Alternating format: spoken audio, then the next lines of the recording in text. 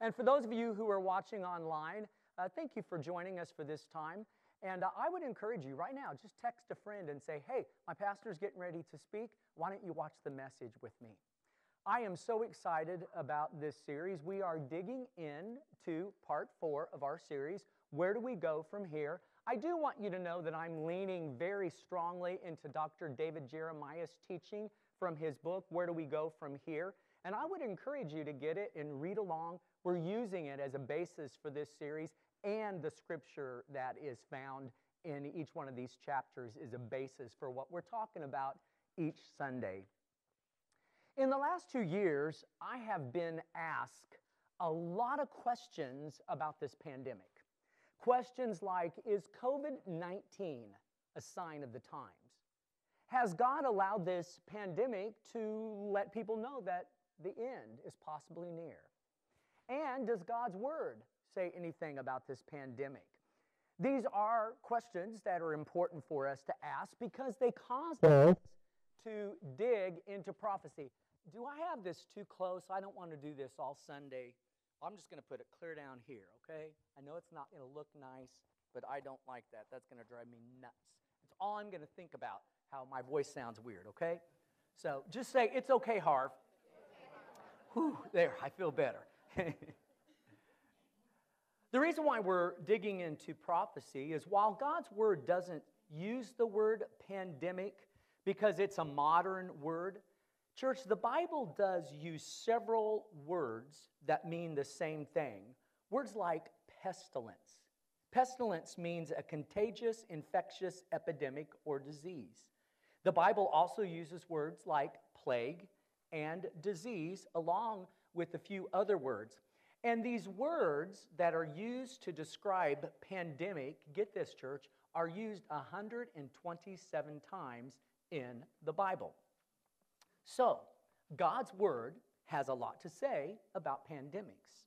And there are several examples of God using epidemics or pandemics to accomplish His divine purposes here on earth. For example, in Exodus chapter 9, God allowed an infectious skin disease to sweep across the nation of Egypt. It was the 4th plague. It was epidemic in nature, and God used it to fulfill His divine purposes.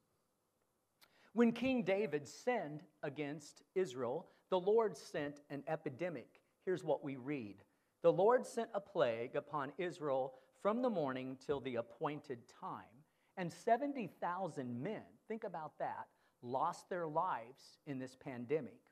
And then here's where prophecy comes in.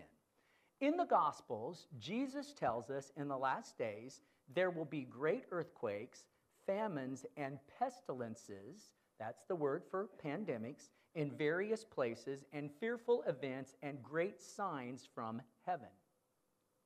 Jesus makes it very clear that the purpose of these terrible pestilences or pandemics will be to shake people and awaken them to the truth that Jesus Christ is going to return. And then in the book of Revelation, the words pestilence and plague, they're used all over the book. They're used at least 12 different times. John writes, these have power to strike the earth with all plagues.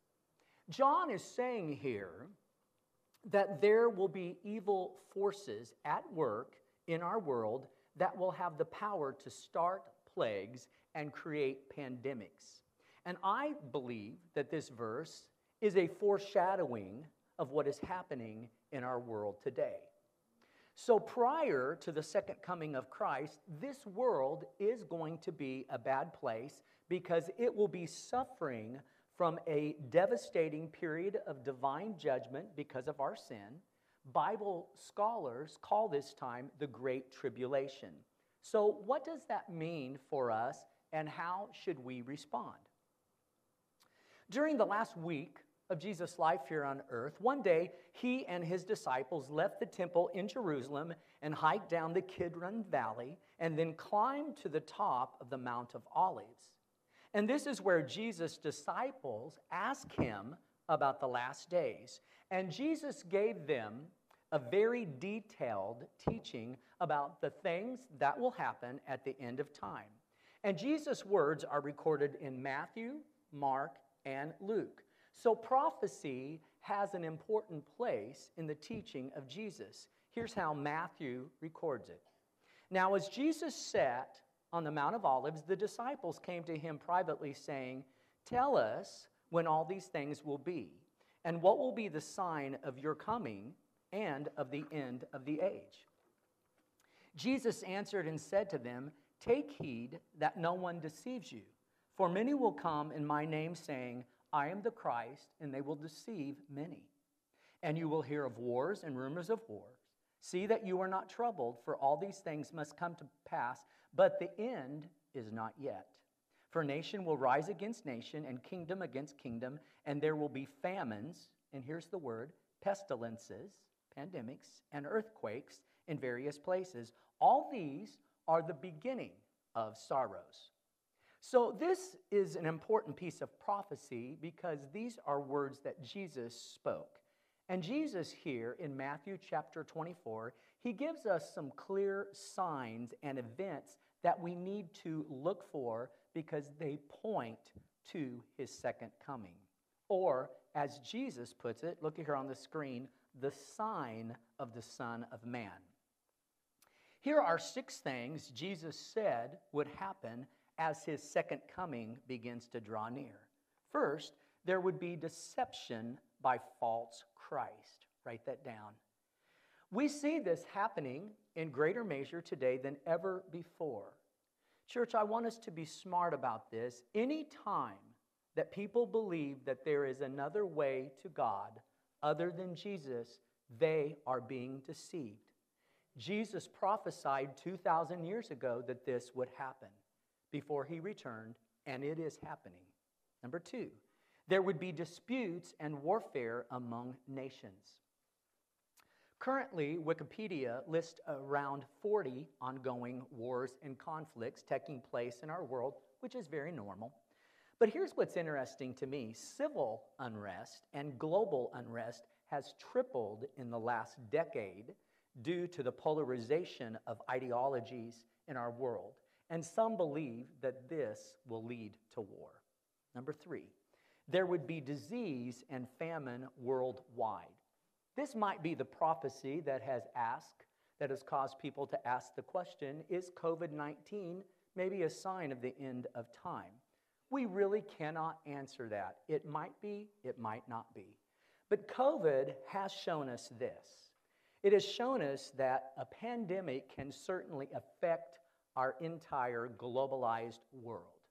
Here's an interesting fact that I was not aware of.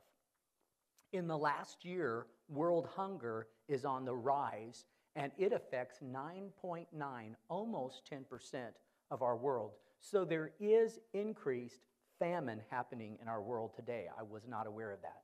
Number 4, there would be deliverance of believers. Write that down. Here's what Jesus says in verses 27 and 30 and 31 of Matthew chapter 24.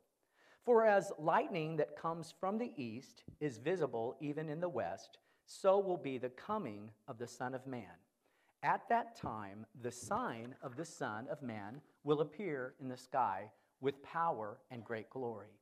And he will send his angels with a loud trumpet call, and they will gather his elect from the 4 winds, from one end of the heavens to the other." The main point here, this right there, that's a 15 Sunday series. We're not going to do that today. The main point here is that Jesus will come again. He promised us he would, and he will deliver us from the sin and evil and darkness of this world. Number 5, there would be defection of false believers. Jesus said, "Many will come in my name, saying, 'I am the Christ,' and will deceive many." Now, church, you hear me talk about this all the time because it's one of the things that makes my heart very heavy. One of the signs of the last days is that people that we thought were believers, they will choose to walk away from God. Jesus prophesied that it would happen, and guess what, church? It is happening. Number 6, to me, this is the most amazing one. There would be the declaration of the gospel to the whole world. Write that down. Jesus says, and this gospel of the kingdom will be preached in the whole world as a testimony to all nations, and then the end will come. This is absolutely amazing, church, because Jesus made this prophecy 2,000 years ago. Now put your thinking caps on. The gospel message never should have made its way out of the first century. It really shouldn't have.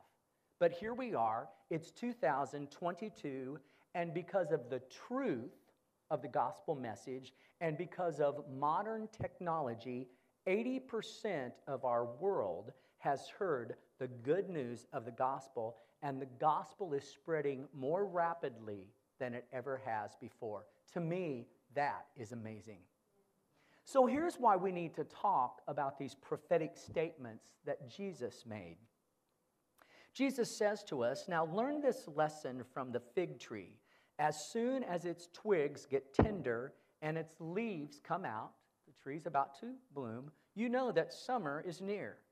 Even so, when you see all these things, these 6 things that we've just talked about, you know that it is near, right at the door. I tell you the truth, this generation will certainly not pass away until all these things have happened. Jesus is saying to us, church, that the generation that sees with their own eyes these 6 things that we've just talked about, they will also see the second coming of Christ. That's what Jesus said. Now, let me just do a sidebar. I don't know if we are seeing these signs to the degree that Jesus describes them. I don't know that. But I do know that when we see these signs and they begin to manifest themselves to the degree that Jesus said they would, he says that they will fulfill themselves within a generation. Now, some of you might be thinking, well, Harv, if the church is going to be delivered and they're going to more than likely already be gone, why do we even care how or why this happens? Here's why. Write this down. I love this statement. Future events always cast their shadows before they take place. That's so important, church. Future events always cast their shadows before they take place. You know those moments in your life where you go, man, I should have seen that coming. There were hints all along the way. I should have known that that was going to happen. Church, Jesus in Matthew chapter 24 is trying to help us be proactive by giving us this prophetic message. And that's why we're doing this series. Tuesday night in prayer group, by the way, we would invite you to prayer group on Tuesday night. We have a wonderful time, 6:15. Mindy Hughes, our prayer leader, asked this question: what lessons have you learned from COVID? Now, church, think about the scripture that we've just read in light of COVID. Jesus said when you experience these things like pandemic and famine and people walking away from their faith and being deceived, he says it doesn't mean that the end is here, but it does mean, look up here on the screen, all these things are the beginning of birth pains. When a woman goes into labor, we know fairly soon she's going to have a baby. That is the analogy here. So I would say to you, COVID might be a shadow of things to come. But in the meantime, we all have a lot of living to do, right? Jesus says that we are to occupy until he comes. So let me ask you again, what lessons have you learned through this pandemic? Write this down. We've learned about the vulnerability of the world. On January 11th, 2020, the first COVID death was reported in Wuhan, China. 2 months later, the World Health Organization declared it a global pandemic. The stock market crashed, restaurants and movie theaters emptied out, and hospitals filled to the max, and our world came screeching to a halt. And this pandemic showed us that we are all a little bit more vulnerable than we would like to think. I've lost several family members much younger than me. So it's shown us our vulnerability. Another lesson COVID has taught us is the credibility of God's word. Write that down. I mentioned this last week. Sometimes when you and I read the book of Revelation or Daniel, our tendency is to say, this sounds like science fiction. But church, this pandemic has helped us to see the relevance of the apocalyptic events described in God's word. And the message that the prophets in the Bible have given us that sometimes seem a bit far-fetched, today they seem more like a reporter who was telling us the truth of what we need to know and what we need to do, right? When I used to read Revelation, and I would read this verse that says, a third of mankind was killed by the plagues, I would think to myself, well, how is that going to happen? Today, it's like, I can see that happening. In short, the event of Revelation no longer seems implausible. It seems more like impending events that will one day happen. Another lesson we've learned is the uncertainty of life.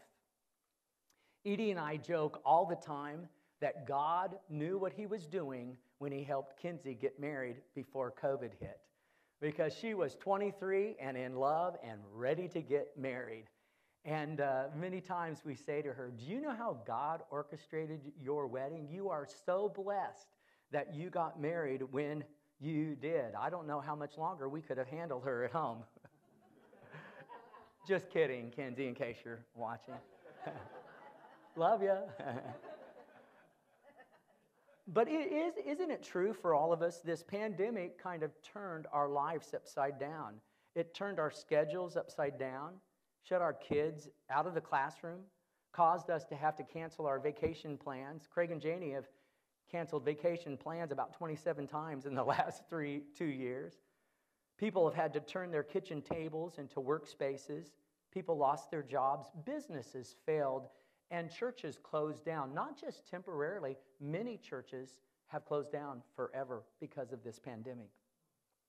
So we've all certainly learned a lot during COVID. But here's one thing that we've learned. Would you read this with me?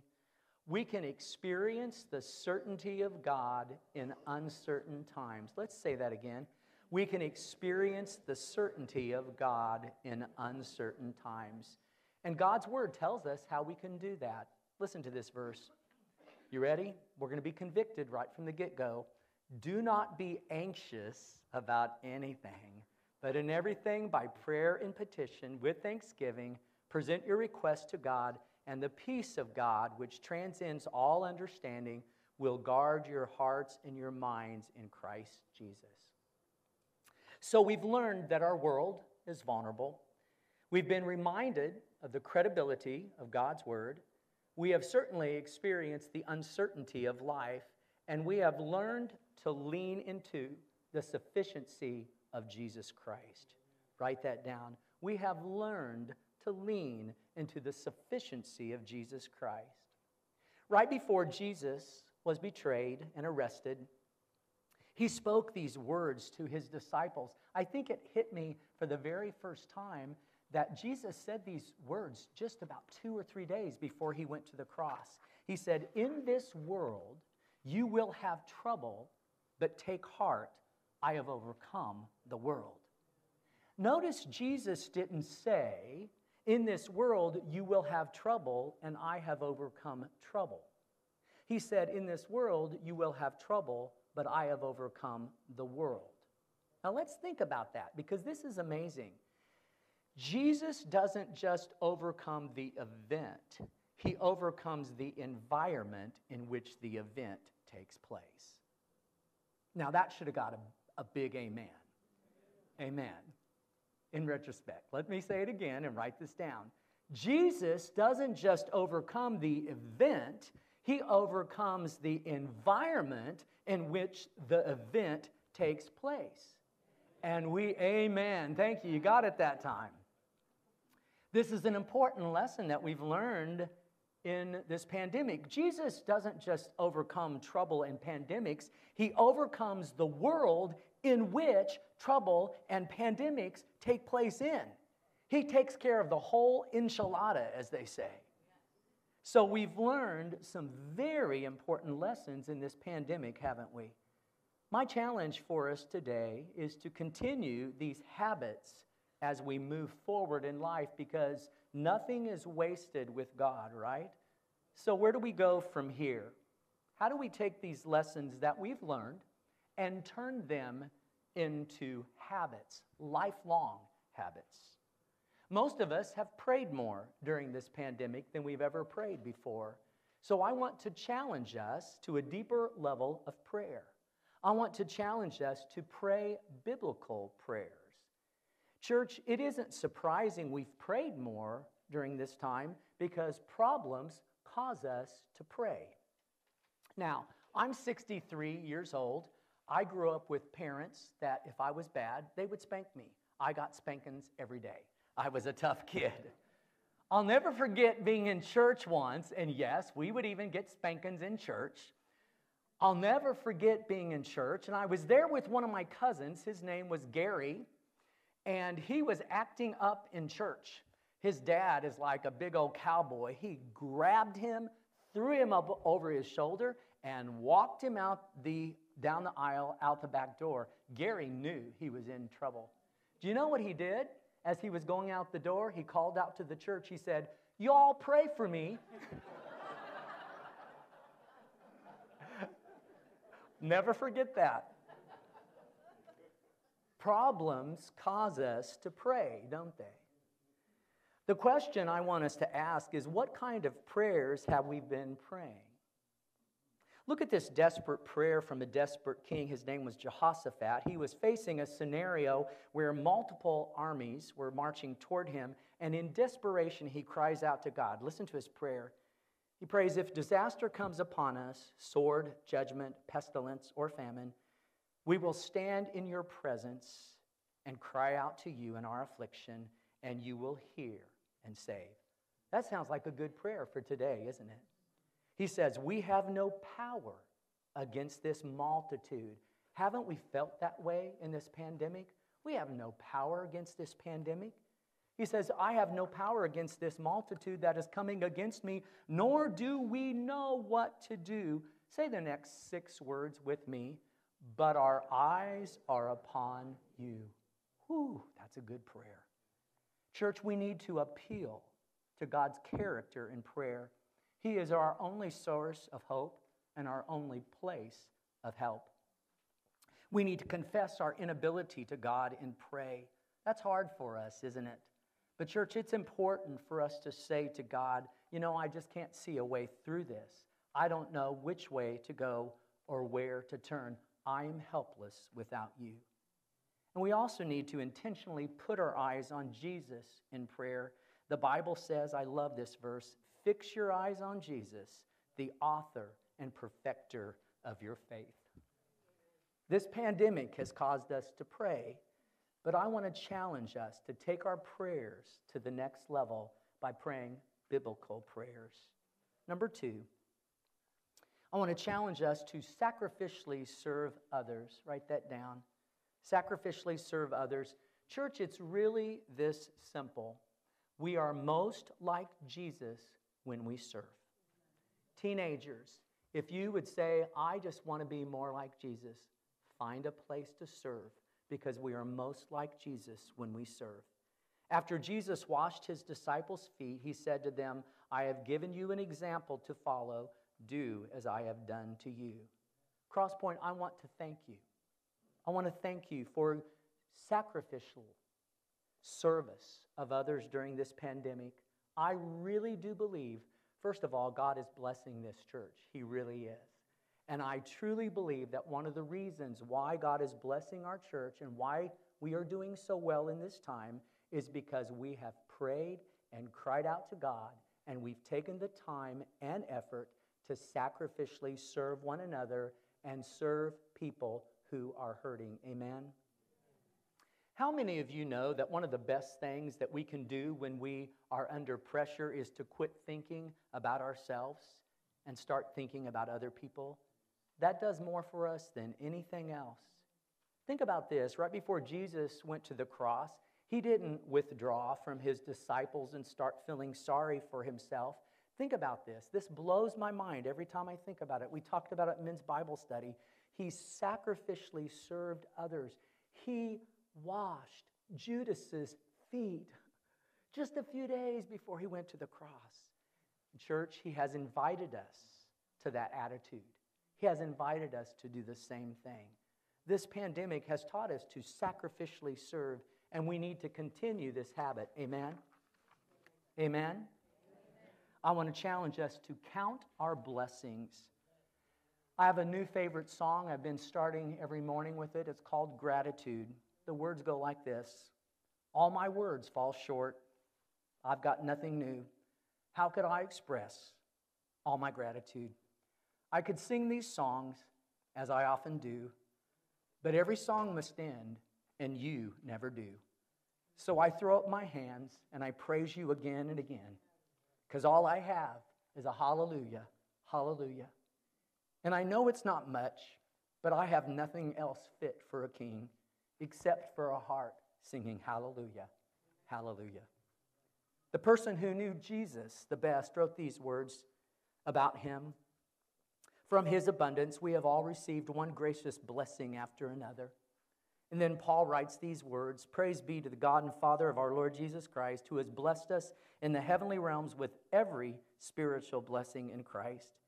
And then Paul tells us that we need to count our blessings regardless of our circumstances. He writes, give thanks in how many circumstances? All circumstances, for this is God's will for you in Christ Jesus. This pandemic has challenged us to count our blessings. We need to continue this habit. Amen? Number 4, we need to stay calm and carry on. I'm preaching to myself here. I tend to operate at a pretty high level as far as we need to stay calm and carry on. Church, this action flows out of counting our blessings. When we count our blessings, we begin to gain a quiet confidence in the Lord in the middle of all that is happening. Write this down.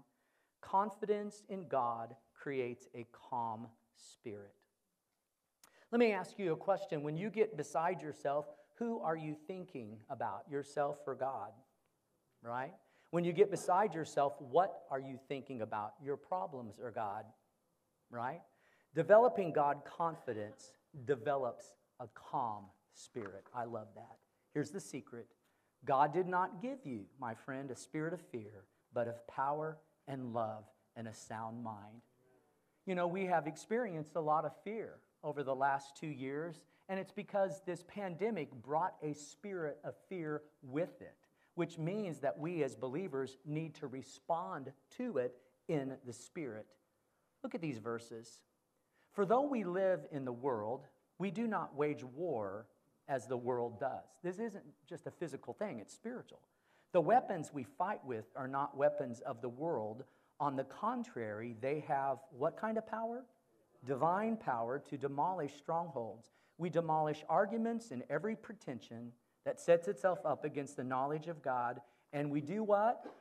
Take captive every thought to make it obedient to Christ. You know what this verse is telling us? It's saying, don't let negative thoughts control your mind. Don't let negative thoughts control your mind. Take them captive. Rob Taylor's dad, his name was Bob Taylor, he used to call it stinkin' thinkin'. Everybody say stinkin' thinkin'. Stinkin' thinkin'. When we have stinkin' thinkin', we need to stop and say to ourselves, hey, I'm in charge of my mind. You see, our minds are like airports, and our thoughts are like airplanes flying over.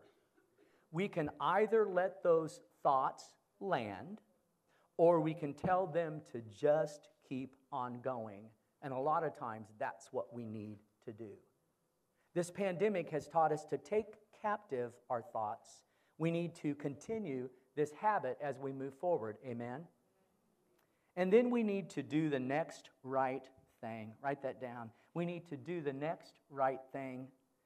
Our tendency is to want to know everything that is going to happen in the future, but this pandemic has taught us that sometimes we have to set aside our long-term goals and just take one day at a time and just do the next right thing. Jesus' disciples were always trying to get him to give them a picture of the future.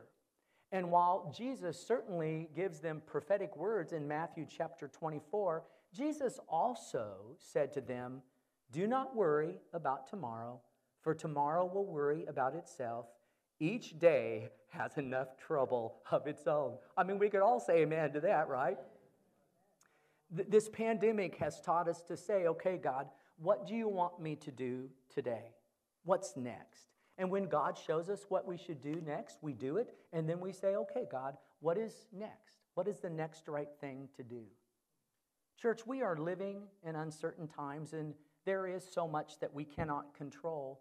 So one of the habits we need to develop is the habit of asking God to just help us do the next right thing. And I submit to you, this is why prophecy is so important. Because, church, there is coming a day when all of these things that Jesus predicted would happen will happen. Is this pandemic a part of it? I have no idea.